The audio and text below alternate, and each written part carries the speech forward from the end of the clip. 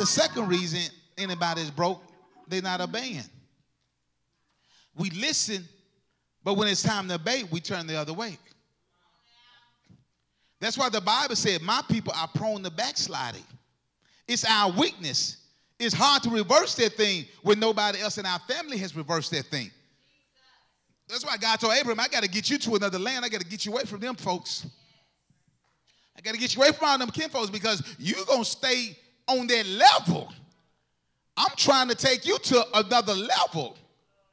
See, people don't really believe me. They don't really understand how much when I say all the time that y'all are my family, because the spiritual family was a choice by God. Good God Almighty.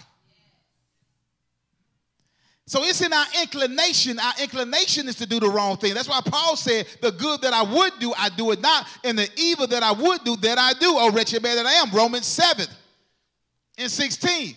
He said, that is in me, that is in my flesh, dwelleth no good thing. For the good that I would do, verse 19, I do not, in the evil which I would not do, that I do. I didn't mean to cuss you out that fast.